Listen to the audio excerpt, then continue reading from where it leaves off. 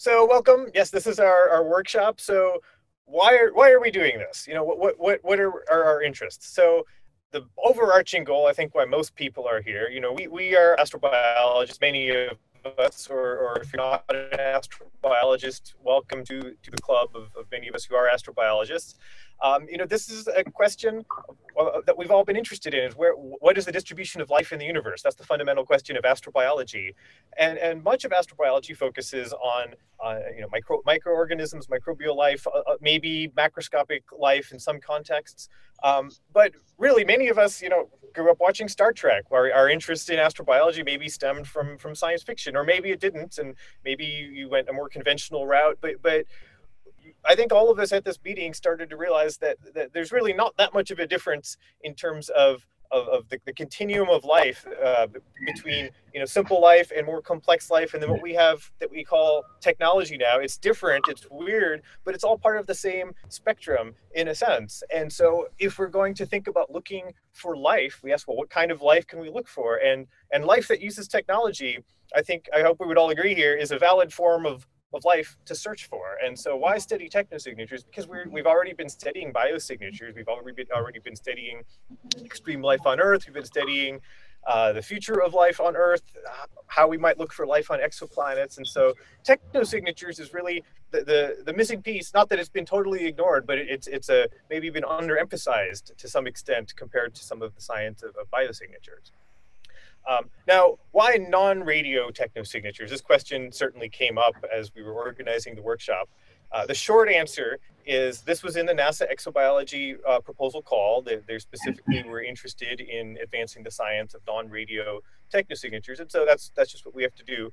Now what's really exciting is that the idea of studying technosignatures or any sort of SETI has not really been part of NASA's research portfolio for quite a while.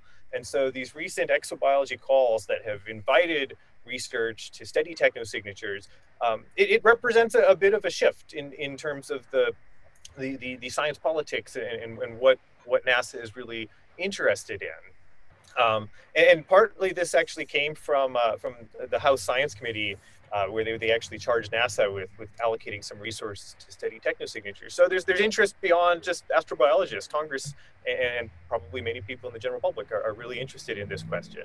So, but I think more generally, why non-radio technosignatures? If you know me, I'm interested in all SETI, all wavelengths, radio, non-radio, but SETI, the idea of looking for technology elsewhere, it really came out of radio astronomy, which was really the first real experiment that scientists could conceive of to try and detect some sort of interstellar signal that might come from another technological civilization. And so, that's a great start to an entire field. And if it weren't for that, we wouldn't be here today. So the idea of non-radio technosignatures, it's actually reflective of the change in technology that we have now. We're now in the era of exoplanets, which we really couldn't conceive of detecting in the 1960s and 1970s as SETI started to unfold. And today we've detected thousands of exoplanets. We've started characterizing some of them. We're pushing the detection limits on Earth-sized planets, smaller and smaller, pushing toward that holy grail of an Earth twin, where you've got maybe a really strong biosignature. And so what then? Like are there technosignatures that would be detectable on Earth? Are there technosignatures that a future Earth or an alternate Earth or some weird habitable planet might have? And so the idea of focusing on non-radio technosignatures is really exploring this untapped space where we've only recently entered into the era of being able to think about really characterizing exoplanets, characterizing their atmospheres using spectroscopy, characterizing the whole planetary system in infrared or other wavelengths. So this is really a chance to explore a lot of topics that maybe were unexplored previously or not really even technologically feasible. So why hold this workshop? Well, I think NASA's interested in this. I think this is a critical time for technosignature science, and so this is a great opportunity. Let's get as many people that are interested and have something to contribute. Let's have a discussion. We really want this to be very discussion focused, not just a show and tell series of talks. And we really hope that there'll be something that comes out of this workshop that can help advance the science of technosignatures. So you can go to the next slide, please, Ryan. I don't have too many slides here. So just logistics.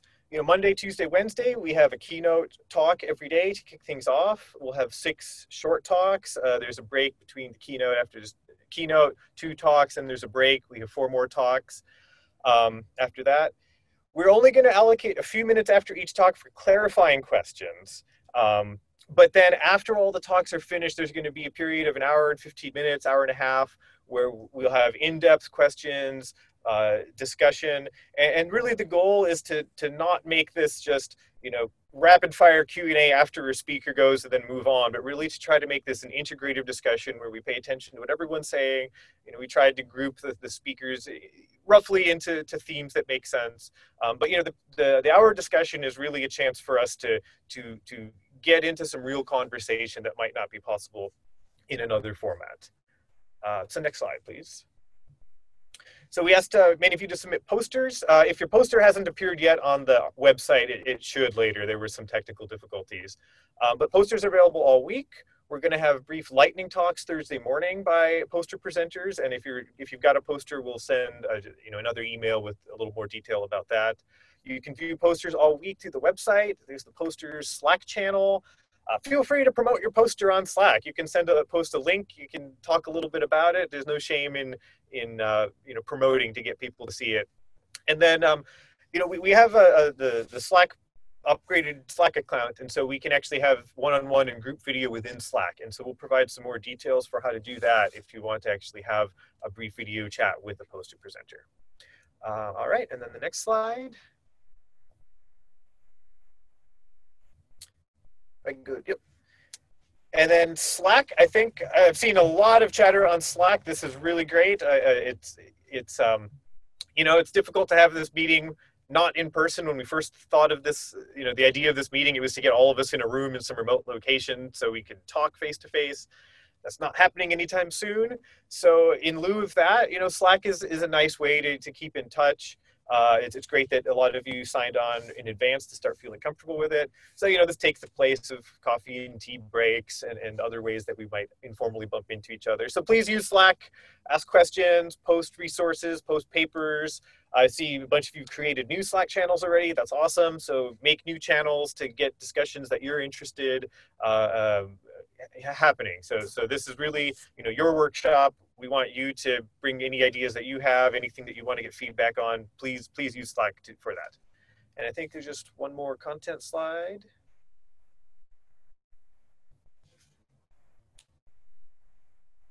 If you go to the next slide, Ryan. Oh. Workshop deliverable. Oh yeah, there we go. Perfect.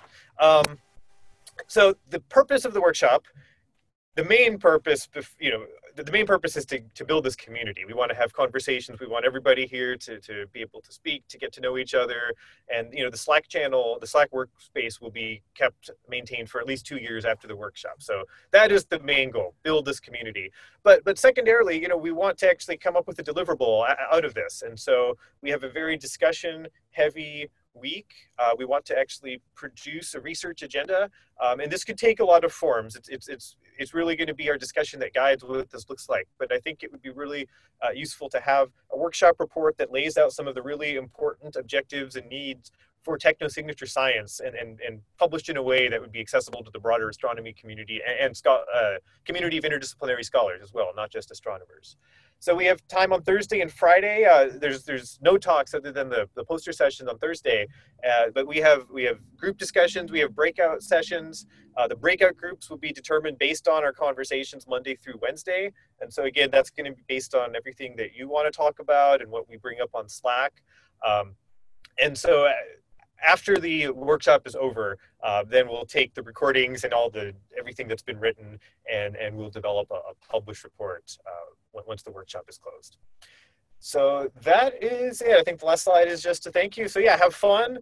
This is a workshop for you. This is a workshop for all of us to think about things that I think we think this is this should be fun. This is searching for technology, but I think it's really neat that we can really have these conversations in a way that's actually linking it to NASA missions, and to whether they're current missions or future missions. This is actually something that is becoming a tractable problem, and not just Star Trek or sci-fi anymore, but real science. And so I really look forward to this week of sharing science with you, and just having new ideas that we share and develop. So thank you again for coming, and I'll pass it back to Ravi, and we will get on with our day. So thanks again.